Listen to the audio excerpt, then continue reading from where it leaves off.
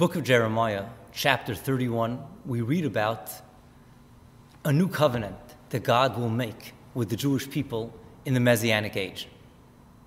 This new covenant is something that the Christian teachers, the missionaries, the Christian theologians throughout the ages placed a lot of emphasis on the new covenant. In fact, the name of the Christian scriptures, the New Testament, is supposed to be a Greek translation of this new covenant from chapter 31 in the book of Jeremiah.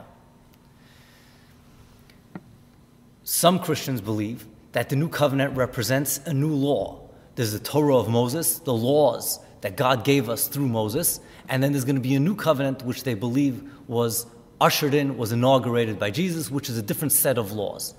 Now, this is a terrible mistake because the word covenant and the word law are two different things. In fact, in the Jewish Bible, we have 4 covenants about the same law. In the book of Deuteronomy, chapter 28, verse 69, Moses himself tells us about 2 covenants that God made with the Jewish people about the observance of the law, the covenant of his law, of the law that God gave through Moses. The covenant means a commitment. It's a commitment of one party towards another, and vice versa. The 2 parties commit themselves to each other. The covenant is the commitment of the Jewish people towards God and God towards the Jewish people. And when we renew the covenant, when we have a new covenant, we have a new commitment, but the law is the same. In the second book of Kings, chapter 11, verse 17, we have another renewal of the covenant by Jehoiada, the high priest, Jehoiada, the high priest. He makes a covenant between the people and God. But again, this is not a new law. It's just a new covenant. It's a recommitment to observe the law of Moses.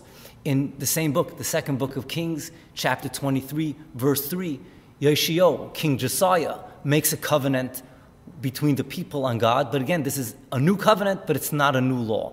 So a new covenant does not represent a new law. A new covenant represents a new commitment, a renewal of the commitment between God and the Jewish people.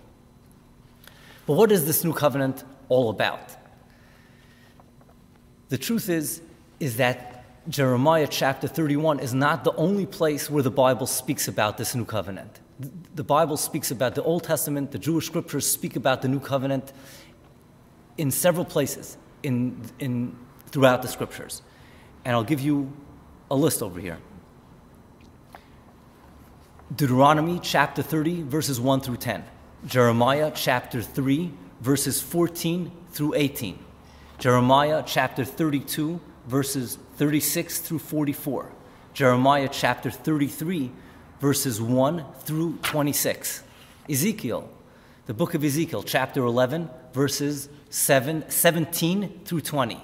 Ezekiel chapter 34, verses 20 through 31. And Ezekiel chapter 36, verses 1 through 38. Chapter 37 in the book of Ezekiel, verses 15 through 28. Take out your Bibles, do your homework.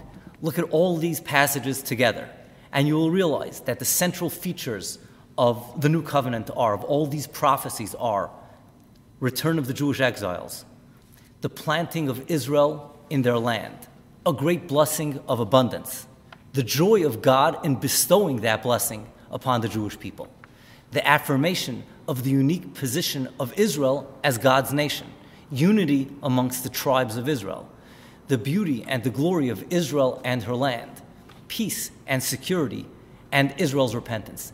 If you put all these chapters on the table, all these passages on the table in front of you, you will realize that the prophet is weaving a beautiful picture of glory of Israel, of closeness of Israel to God, and of blessing and abundance, and we believe that this will happen in its fullness in the Messianic age. Now, many prophecies that are supposed to take place, that are supposed to be fulfilled ultimately in the Messianic age, were fulfilled in a minor format, in a miniature format, with the return of the Jewish people from the Babylonian exile. There was a return of the exiles, not the anticipated return, not the full return of all the Jews from all the 4 corners of the earth, but many Jews returned from Babylon to the land of Israel. there was a period of peace and security under the Persian kings that took place in the beginning of the return from the Babylonian exile. The land flourished again. So was there a new covenant, a renewal of the Jewish commitment towards God? And our teachers tell us that yes, there was a miniature format of the renewal of that covenant.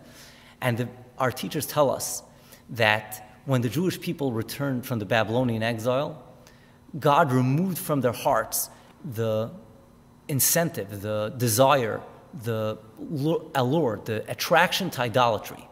If you look in the biblical books, all the way up until the return to the Babylonian exile, the book of Isaiah, the book of Jeremiah, the book of Ezekiel, most of the books of the 12 minor prophets, you will see that the primary rebuke that the Jewish people are receiving from the prophets, that God is delivering to the Jewish people through the prophets, is the sin of idolatry.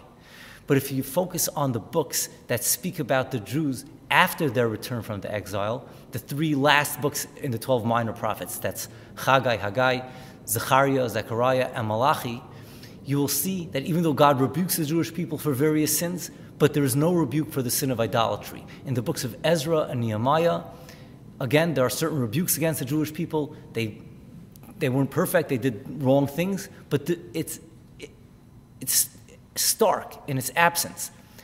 Up until that point, idolatry was the main sin. And from that point on, idolatry is not there. We believe that what happened was when the Jewish people returned from the Babylonian exile, God took this incentive, this desire, this inherent desire, the attraction to idolatry that existed before, he took it away from our hearts. And that was the miniature format of the new covenant that we will experience in the Messianic age. In the Messianic age, all the negative inclinations will be removed from our hearts. God will create a new heart for us. That's what the prophets tell us. This happened in a miniature format back then in times of Babylonian exile. But the ultimate fulfillment of the new covenant prophecies will take place in the Messianic era, as the prophets foretold. And if we read what the prophets tell us, it's very clear what the new covenant is. It's a blessing for Israel. It's a blessing that sets Israel apart as an example for all the nations of the earth. It's not, as the Christian church teaches, an erasure of the distinctions between Israel and the nations of the world. It's not Christianity, of course. It's the Messianic age envisioned by the Jewish prophets, which is a beautiful era of peace and brotherhood between all mankind serving together, serving God together under the leadership of Messiah, the Jewish king, and under the leadership of the Jewish people who are the priests of God, and they'll be the priests of God in the Messianic era.